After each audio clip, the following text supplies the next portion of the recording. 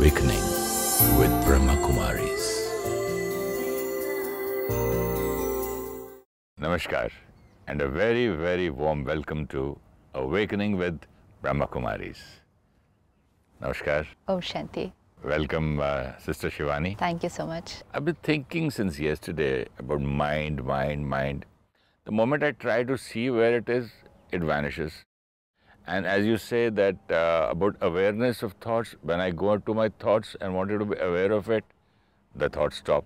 The moment I'm somewhere else, it's become a hide and seek. So I just wanted you to tell us a little about the mind, where it is, what it is, how to control it through meditation and or day-to-day life for the students and for everybody in practical life. There was a story that I read a few days back. A disciple goes to his guru and he says, give me one word so that I can just achieve what you have achieved. So the guru says, awareness. Awareness. So the disciple writes that word quickly on a piece of paper and he runs that I'm going to do this now. And then he goes halfway and he says, what am I supposed to do? But so he comes back and he says, what does it mean, awareness? So the guru says, awareness means awareness. He said, acha, okay, thik, and he runs again. And then again, after some time, he comes back and he says, but what does it mean? What am I supposed to do? So the guru says, awareness means awareness means awareness. Then? Which means, don't think. What am I supposed to do? How am I supposed to do it? Don't use too much logic. What is awareness? Awareness just means be aware. Just watch. We're aware of everything that's happening in the world. We're aware of what's happening under the ocean. We're aware of what's happening on the moon. We're aware of what's happening on other planets. We're aware of what's happening in the neighbor's house. We're aware of what's happening everywhere. Because it's considered very important, Shivani Didi. Absolutely. When people say, oh, he knows everything. He knows about sports, what's happening in US, what's happening in Russia, what's happening in school. And he knows much more than the neighbor's house. He knows everything. So what does it mean? Just to know, na? Just awareness means just to know what's happening. That's all. Now awareness means just to know what's happening. Within me? Nothing within. No, that's again very complicated. No. Again, you know, when we say, look within, it's very complicated. People say, what do you mean? Look within, where, what are we supposed to do? Look within means just look at the thoughts that I create. Taking a walk early in the morning, instead of just looking out, who's walking, who's wearing what, who's listening to music, who's talking about what's happened in the newspaper. Just look, what am I thinking? What am I thinking? What am I thinking? Talk to myself. Yeah. Just stop any minute. You can practice this the whole day. Just stop impromptu. Suddenly People will stop. say, this guy's gone mad talking to himself. You won't come to know when I'm talking to myself. You don't use this to talk to yourself. You just stop. What am I thinking? Yeah, but the moment I stop, what am I thinking? The thinking stops. And again, some thought takes me away for hours together. Again, I come back, what am I thinking? Why I need to do this now? Because I haven't done it since a very long time. Okay. Once I do it regularly, I won't need to stop and say, what am I thinking? I will always be aware of what I'm thinking. You know, let's say today's not been a very nice day at work. So I come back, I'm sitting with the paper, the TV's on, but my mind is working. It's just not engaged in any of the media. It's working. This shouldn't have happened. This is not the way the things should have gone today. This is not the way they should have spoken to me. I've been working so hard. I just don't get recognized for all that's happened. Who's thinking all this? Me. I'm thinking. That's all. This is awareness, that this is what I am thinking.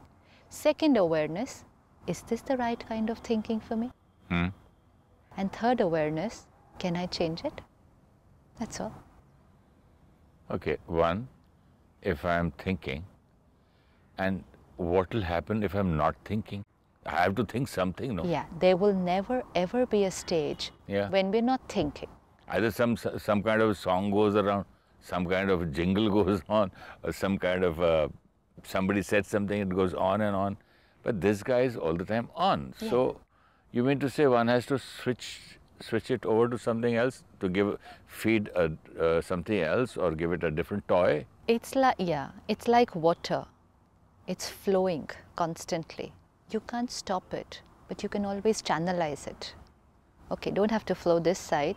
I have to flow this side. So you just change the direction of the water, give it a new direction to flow in another way. So you don't stop thinking. A lot of people feel meditation means stop thinking. So they will concentrate on a point of light and say, no thoughts, no thoughts, no thoughts. I don't have to think is also a thought. Oh, and so much of pressure. So much of pressure. Okay, stop thinking. Again it has come. Again it's come. And it can never happen. The mind can never stop thinking. We're trying to do something which is not natural. And that's why then they will say, I'm feeling very heavy here. There's too much of pressure here. Because I've tried to suppress something. It's not natural. And I just create one thought. I'm not to think. I'm not to think. I have to meditate. I'm not to think. That's a thought. And of what use is this thought? I'm not to think. So much of pressure. So much of pressure. Are you going to relax or are you going to get up tired? Exactly. So and disappointed? Yeah. Because I haven't been able to achieve it. Yeah. Because I was trying to do something. And they'll come and say, oh, teacher, my head is aching because I try to stop thinking and it still goes on thinking. He'll say, take it easy, you'll learn one day, you'll learn one day. And the poor child will end up into depression. And most of the people today then say, oh, we've tried meditation, we can't do it. Nahi hota hai, it's difficult. Yeah, because there's so much going on in the mind. And then it's like a car which is in the 5th gear. And you suddenly want to bring it down to neutral. And you just try and do it in like one groove. And it's not going to happen, it gets a jerk. Shall we go a little back, sister? I want to ask you, okay, you said be aware. Okay, awareness, I start awareness. And then what happens? I just honestly want to know what happens practically. Practically, first is knowledge. Yeah, now I'm aware that I'm speaking to you, I'm sitting in this chair. And my thought, this is my question because now I'm loud. But if I was not speaking to you, I was just thinking, okay, I'll ask Sister Shivani this question. So now I'm aware of my thought, then what? Now, one, to be aware that I am creating this thought. Okay, I am creating this thought. A very big illusion is the thought is coming to me because of the stimulus. You know, a lot of people use this body language. That thought just came to me. Oh. That thought just came to me. So, which means... He reminded me of that, or he made me think, he made me do. Oh. It is that situation just came to me. Language is wrong. Yeah, the vocabulary is all wrong because the belief systems are all confused inside. How very nice. So you mean to say... I was just hit by those feelings. I was just hit by those thoughts. We're trying to say as if something comes from And even if I'm outside. crossing the road singing and the car hit me, I don't say that I was crossing like a madman. Yeah. Oh, so now, okay, So thoughts don't come to me. Thoughts don't hit me. Feelings don't come from outside. However tough the situation may be, I am the creator of the thought. And the feelings. Yeah, that will automatically follow. But I am the creator. This is first awareness. The minute I understand I am the creator, the blame game is over. So I am aware of my thoughts. The next step is then I understand that I am the creator of these thoughts. And I'll say, then I'll analyze, why waste thought? There's such a bad thought. It's going to hurt me, it disturbs me. So let me improve on this. So this is how we go. Am I right? Absolutely, absolutely. But you'll be able to change it only once you've taken the responsibility that I am the creator. My boss shouted at me this morning. More than responsibility, sister, people do not know about it. They should understand. Responsibility will be a little harder work. Well, people say, I'm ready to take responsibility, but I never knew that. No? See, again, because the focus in life was so much outside. So much it's attention. Attention is always outside. And because of whatever is happening outside, things were happening inside. So you know what? I'm going to interrupt. You remind me of one day you told me when you teach a child and when the child falls and you hit the table and say, this table is such a bad thing. Come on, we'll beat the table. So the child doesn't even understand that it's my mistake. I'm sorry I had to interrupt because I would have forgotten this. It's true. It's so a belief it comes from childhood that mommy says, okay, this fellow hit you, So Very you're not bad. your fault. No, Baba, you're such a nice guy. This table, it's in the wrong place. Yeah. So he'll say, yeah, Yes. other outside is doing this. Outside is doing it. Yes. Sorry, please So carry this on. this is true. Absolutely. Now I just need to understand the table was where the table was supposed to be. It was I who didn't see the table while walking. And it's I who's thinking. Yes. So And I have to understand. It's like my boss shouted at me this morning. I worked very hard. I was sincere. I finished everything on time. But he shouted at me. This is how he is. He just doesn't respect sincerity. He doesn't know how to appreciate and motivate his people. These thoughts are coming to me. That's what I feel. And who's responsible is my boss. And I'm justified in thinking like this. That's all. And then I say my boss needs to change. And there's gone the work of self-awareness and the inner responsibility. so if I am aware first, then I'll know that I am creating this thought towards my boss, and I'm also sending such bad energy to him. And to myself. And while sending energy to him, I'm creating so much of bad energy within me to give it to him. Yes. So it's all bad energy give and take, and I'm surrounded And the with that. energy that I'm creating right now, which I am getting and I'm sending to him, first, even my family around me, whom I'm sitting at home with in the evening now, is getting that energy. Because I'm creating it. It's like a perfume. Every thought I create is vibration. Okay, it's I'm in putting the air. perfume on myself, but Yeah, the but other people everyone's can going also. to smell it. So, like it or not, I have to smell the perfume that you use. And that's why if we are under stress, our children are automatically experiencing the same emotions today. Oh yeah, you know what? You remind me of my dog.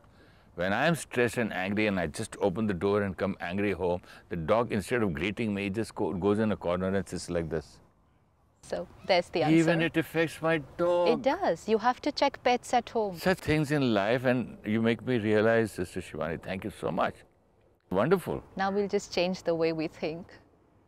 In a whole day, we're creating about 40 to 50,000 thoughts in a day.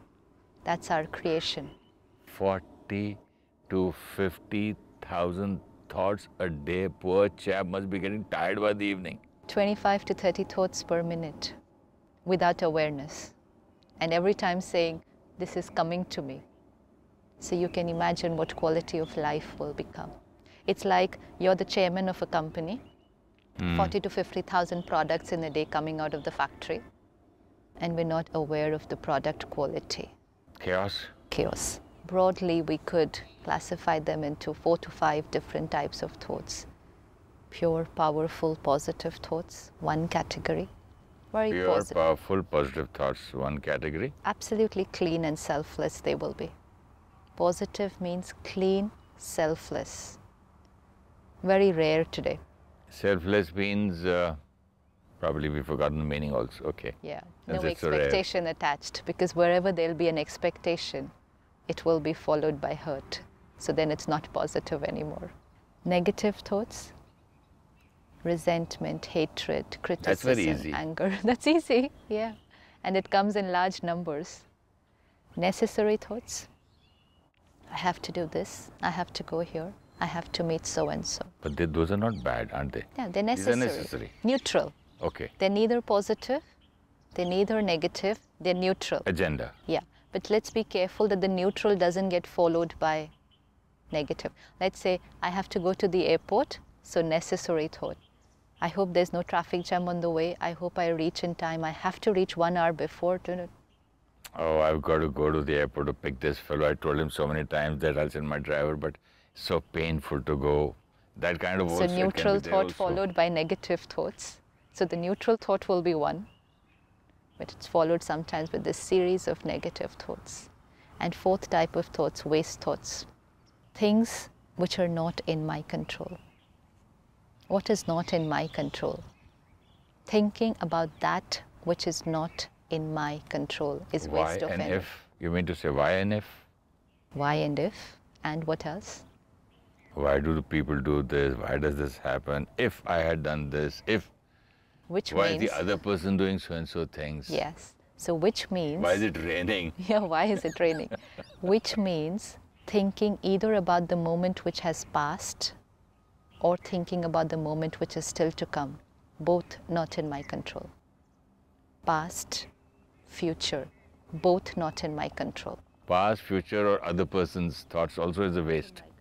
And yet most of the time, yeah, even when we're thinking about other people, Why does he do this? They should have done this. Why did they do this? I want them to do this. So it's either past or future. Even with the people, you put them either in the past or in the future. You don't accept them in the present moment as they are. If you just practice this for one day, if you're just aware for one day about this, you'll be shocked. In any moment, just check what you're thinking. Can you be aware of your thoughts for one full day? Actually, I be try aware of your minutes, thoughts sister. every day. 5 minutes, it doesn't Just work. begin with 5 minutes, it works. Today 5 minutes, tomorrow 15 minutes. And day after, every time. Okay, you're saying if I am aware of my thoughts at least for a day, then what? You'll check. If I do this exercise today, or if we all do, our viewers, Okay, me and just them. check today one thing. Just stop at any moment, what am I thinking? And just see, it'll be either of something that has happened, or it'll be something that is still to happen. Either We will be thinking mostly either about something that's already happened. happened, yeah. It could be like 1 minute back, but it's already happened. Or we're going to think about something which still has to happen. So we're either living in the past or we're living in the future, both waste, because both are not in my control. I know it so well. I still remember. I was remembering a scene which I had done in one of my films, and I was driving alone, and I was thinking, why did I do this? I wish I had done that. No, this was right. No, I had. And the scene goes on and on. Do you know what happened? I crossed my home, crossed the beach, and I was near my home was this, and away, and suddenly I realized, where am I going? I said, I lost my house, my home. I had to take a whole U-turn, come back. We can cross our whole life. Actually, if we're like this, thinking either about the past or the future, we can cross our entire lifetime. Every time, just be aware. First is knowledge. Knowledge is very important, that I am the creator of the thought, aware that there are these different types of thoughts, negative, damaging, neutral, okay, waste, damaging, because it's no use at all. I'm wasting energy. How can waste will damage? It's waste, because it it's can be waste of negative, energy, no? And again, waste also gets followed by negative, because the minute I go into the past, either, oh, it should have been like this, or it should not have been like this. I wish those days were better, or they shouldn't have said this. So the past, the waste gets followed by negative. If I go into the future, oh, when this happens, then I will be happy, which means now I'm not happy. So it's not a nice thought. Now I understand why people say, I didn't do anything today. Why am I so tired? Yeah, I was sitting all the day at home. If he'd gone to play a game of golf, he wouldn't have been so tired. Yes. Because the been... mind wouldn't have been creating so many negative and waste thoughts when the mind was concentrating on something else. So much of energy, it depletes. You feel so tired by the evening. 40 to 50,000 thoughts in a day. If they're not of the right quality, what will happen to this organization inside? On an average, a psychiatrist today will tell us that 80% of the time the mind is in the past, and 15% of the time it's in the future. 95 gone. But out of 80%, I don't know how much must be positive in the past also. No, there's nothing positive in the past, because if it was a pleasant past and I'm thinking about it, then I'm thinking those days were better, which means now, no. So there's nothing positive. You know, people say, oh, it's good to have nice memories. Yes, it's a memory, but it's past, it's over. Important is now what? How much people speak about their past when you meet them. You know, those days. I used to be so beautiful. There used to be men around me, cars following me, boys looking at me, that. And of course, even with the men, you should have seen the salutes I used to get in the army when I was general. I was this, I was that. So what are they feeling inside right now? Those were the days which were I got all that from everybody, but today they are short of attention. They're trying to seek attention from people around them by saying this. It's so sad. No, I've heard people saying, if he had said this thing to me 10 years back, I would have killed him. Today I'm old, I'm weak, I'm this. If he had seen me my days when I was a general, I mean, he would have done this. Then the women also, when I was, I was then, talking to the family, to the children, all the time, you're right. These are only words. You know, we say very few words compared to how much we think. 25 to 30 thoughts per minute, not 25 to 30 sentences in a minute. We wouldn't probably be using 4 to 5 sentences in a minute, but 25 to 30 thoughts in a minute. I met somebody day before yesterday. Handsome man, now he's on dialysis. This, all the time thinking, when I was a general, when I was this, when I was that. Oh, people used to salute. You know, he lost his place and he's lost his balance. Any doctor would be able to explain this to us well. Every thought has an effect on the entire system, every cell of the body. So let's be careful. And of course, it has an effect on a lot of other things in life, which we will see in the next episode. Thoughts are the most powerful source of energy that we have. Let's be careful how we use them. It's like, nuclear energy. You can use it for healing, and you can use it to destroy the world. The energy is the same. You have your MRIs, CT scans, everything with nuclear energy, and you have all the nuclear missiles ready, same energy. Even electricity, I mean, these days. Everything. Every form of energy can be used for constructive purpose also, and destructive purpose also. Same with thought energy. It can give and create love, peace, purity, and it can create and give to everyone around hatred, resentment, worry, anxiety. It's the same thought energy. But the wonderful part is these are my thoughts, so I have a choice.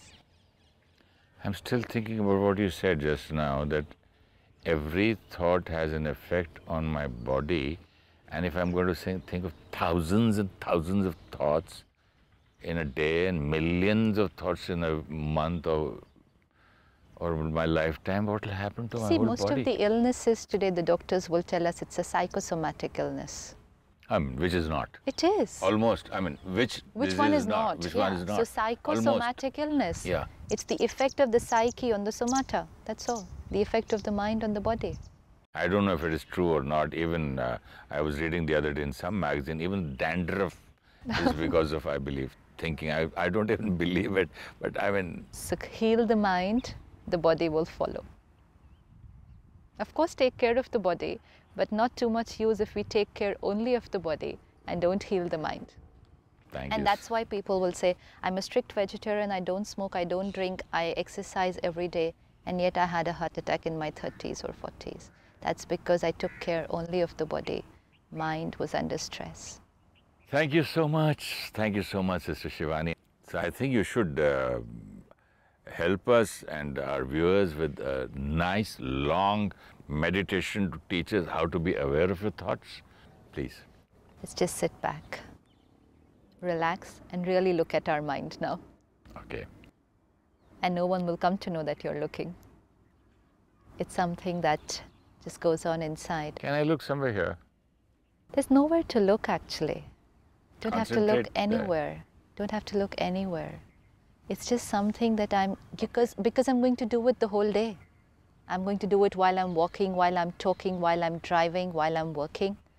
So be aware of my thoughts. It's just be aware of my thoughts. Yeah. My thoughts, my creation. Something that I thought was happening automatically. But I now realize the seed is me. I am the creator of every thought. And every thought has an influence on my body and on everyone around me.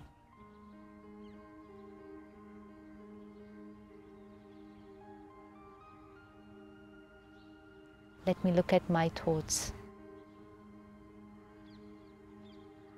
flowing beautifully, in control. because I realize I am the master. Whatever happens around me, pleasant and not so very nice, whatever anyone might do, anyone might say, anyone might behave, I now have the key to sit back and just look at my thoughts and gradually channelize the thoughts to a different direction, because I am the master, the creator. The focus moves from outside to inside, because I understand now that the energy flows from inside me to everyone outside. So I'm doing everything outside, but attention, what am I creating inside? Because what I create inside naturally flows outside. I'm honest with myself, honest in my thoughts, words, and actions. Absolute harmony.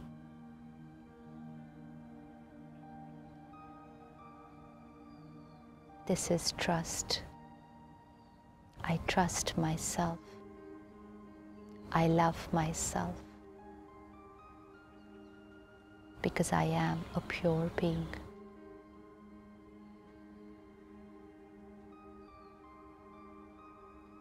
Om Shanti. Om Shanti. Om Shanti. Om Shanti, viewers. See you tomorrow again in the next episode. Self-awareness means just to watch my thoughts, to be able to see what I am thinking and to be aware that I am the creator of these thoughts. Second step is to check whether this thinking is the right kind of thinking for me. Third step, can I change this thought? We create about 25 to 30 thoughts per minute. That is 40 to 50,000 thoughts in a day. One type of thoughts is pure, powerful, positive and selfless thoughts. There will be no attachments or expectations. Second type of thoughts is negative. Thoughts of ego, anger, greed, hatred, resentment, fear, rejection, criticism. Necessary thoughts are thoughts related to action, neutral thoughts. Fourth type of thoughts are waste thoughts, which are thoughts about the past or the future, both not in our control. If you wish to discuss your problem or have a question to ask or want to know your nearest Rajyoga meditation center, call us on 099 99 744 555. Om Shanti Om. I'm a peaceful soul. Om Shanti Om. I'm a peaceful soul. Ye Dwani Mangal Dwani hai. Om Shanti Om. This sound is a sacred sound. Om Shanti Om. Om Shanti.